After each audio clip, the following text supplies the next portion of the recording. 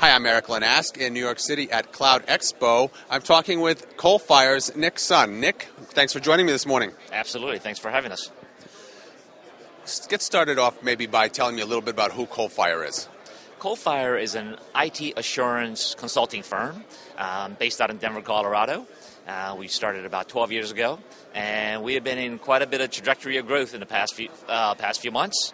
And we have it provides a lot of different services across federal markets, commercial markets, and a lot of providers. We focus on PCI, and we have a strong focus in federal market. So, Nick, for anybody who's been following the cloud services space, there's certainly been an uptick in federal agency utilization of the cloud. Why is that? Well, the federal agency has been a very disparate organization, running lots of different IT services by lots of different agencies. And as you know, the funding and the budget is a big constraint and big concern in the federal market. And as part of the cloud-first strategy, there's a big initiative to consolidate common systems to get most out of taxpayer dollars. Right? And as part of that, the government cloud providers are required to pass a security program called FedRAMP, which allows evaluation of cloud services and put that into the federal government market for purchasing. Again, to gain most optimal use of every federal dollar that's budgeted and allocated. What can you tell me about that FedRAMP process? FedRAMP process is a very high bar for a lot of cloud providers to jump over. And it is a costly process. It's a lengthy process.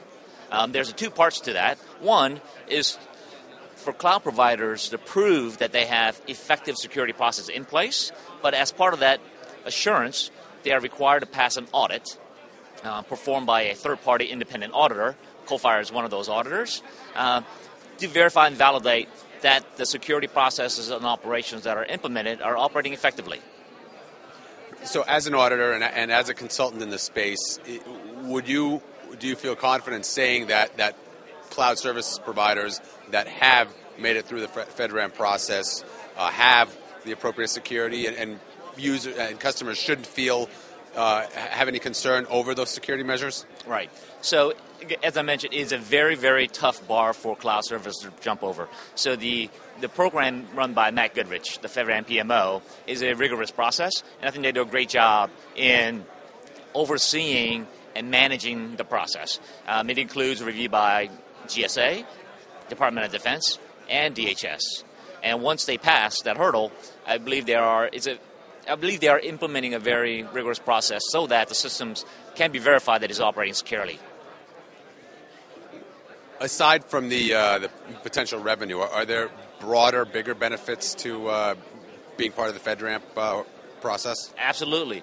There are obviously big players in the federal market, such as Amazon, IBM SoftLayer, but then there are also small players. And one thing that we've seen recently is that there's been some M&A acquisition process where FedRAMP stamp of approval has provided value in these companies in that M&A process. A good example is VirtuStream, who was acquired by EMC.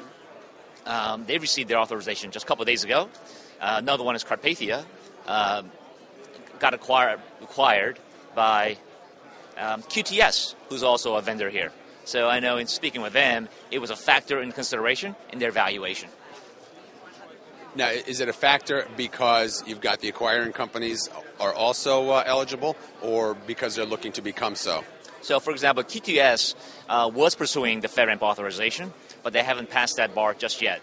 So, it being a part of the decision process, since Carpathia has passed that bar, is a good way for them to integrate and get a quick jump into the federal market where they have quite a bit of presence. We've talked a lot about federal government utilization of cloud. What's the situation with state and local governments? Well, state and local is very interesting. Even though the legislation that requires FedRAMP is called Federal Information Security Management Act. Even though the states and local government agencies aren't required to comply with that, there are a lot of voluntary compliance by lots of different states. And another factor to consider is that if they're acquiring federal dollars or grant money and such, they by default are required to accept that regulation as their own requirement. So some are voluntarily accepting that as their standard. So effectively, FedRAMP authorization extends the opportunity far beyond the federal organization to state and local as well. Absolutely, absolutely. Think of it as if you are operating a healthcare exchange, for example, that are operating in the cloud, so every state may be required to pass that same level of rigor in their accreditation process. Do you also help the cloud organizations, the cloud providers, with compliance issues? Absolutely. The challenge these days, there are so many different standards to pass through. There's HIPAA, high-tech, ISO. So there are cloud providers that are what we call chasing the badge to get many certifications as possible. And the most important thing that's happening these days, how do they perform all these certifications, achieve these certifications in the most optimal way, in a cost-efficient way. So we are helping clients analyze all the industry requirements, developing a process and a compliance program such that they can have required certifications while minimizing the costs that are associated with these certifications. Overall, Nick, do you foresee government uptake of cloud services continuing? Absolutely. What is required in the federal market is competition. So since the bar has been so high, there has not been as many that's been approved to sell to the federal market. And you can't have effective competition without complementary services and competing services in that space. So there is quite a bit of push to get more service providers approved for that service. So I could only see this requirement and providers getting into the game and being approved in a more timely fashion. Excellent. Nick, thanks so much for joining us here at Cloud Expo. Appreciate it. Thanks for your time.